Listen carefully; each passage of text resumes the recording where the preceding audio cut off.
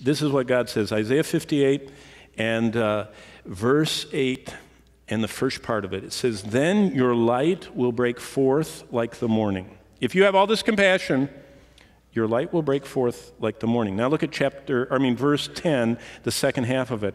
Then your light, 10b, your light will dawn in the darkness, and your darkness will be as noonday. What is that? The Lord said, I'm going to give you what I call enlightened living. Now what does that mean? The question, are we reflecting what Jesus promised to do with us in John 8:12? Do you know what John 8:12 says? It says, if you will follow me, you will not walk in darkness, but you will have the light of life. Okay, in a dark room, if we were all fleeing for our lives and you couldn't see where you were going, and I had that in my pocket and I did not bring it out, I would be remiss, right? You know what the Lord says? You're going through life, and everybody is shuttling along in the darkness in this collapsing building of our world, and everybody doesn't know where they are, and we are carrying with us the light of life. And Jesus said, you won't walk through life in the darkness, and you will have within you the light of life, the light that leads people to life. Wow, are we reflecting that in our life? Is your and my life an enlightened life that people see the light of Christ? Look at this next part of verse 58. And your healing will spring forth speedily. This healing actually speaks of a renewing, strengthening, and what it's talking about is Christ's promise. In fact, John 4:32, the disciples came to him and said, how are you doing all this? And Jesus said in John 4:32, I have food to eat that you don't know about.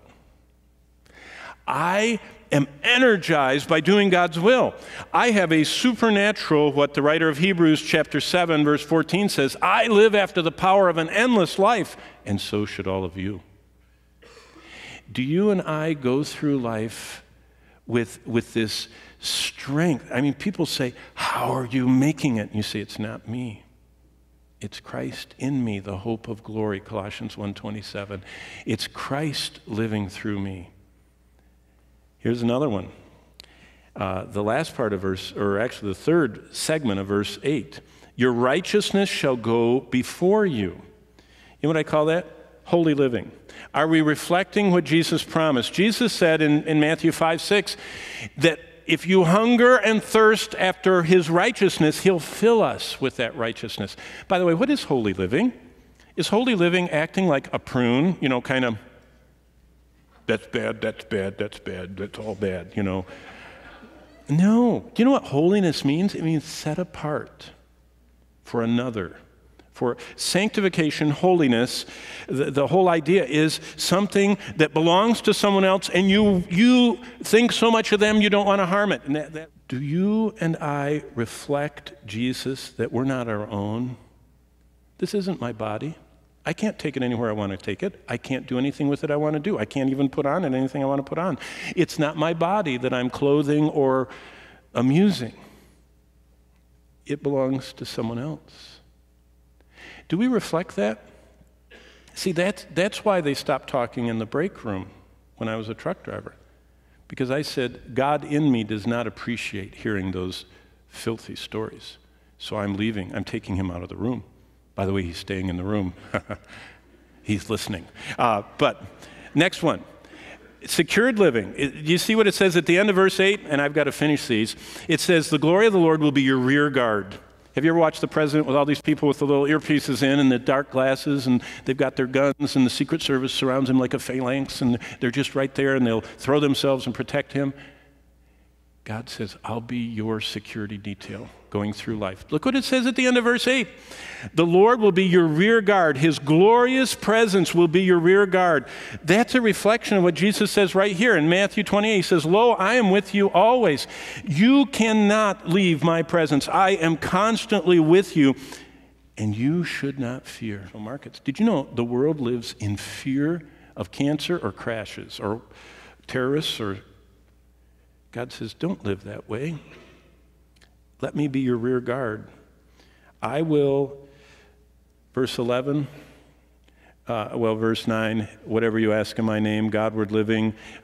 Verse 9, he says, when you cry, the Lord will answer, and so we're supposed to call unto him. Verse 11, the Lord says, I will guide you continually. You can go through life knowing that I'm directing you. And he ends with this, satisfied living. Jesus promised we'd have this abundant life. And then finally, 11b, I will satisfy your soul in drought. All of these are reflections of Christ. That one is neat. Jesus said, if you come to me, you'll never hunger, and out of you will flow, with verse 38, rivers of living water. Do we have this kind of life? It's impossible. But Christ in us, it's possible. But it only happens when we invite him to live out through us, to shine out through us, to flow out from us. It isn't us. It isn't me trying harder. It's never about us. So as we go today, is Christ reflecting his love through you? Wherever you're going from this building, you might be going to a place where you're the only reflection of Christ that person will ever be near in their lifetime. Is Christ reflecting his love through you? He wants to.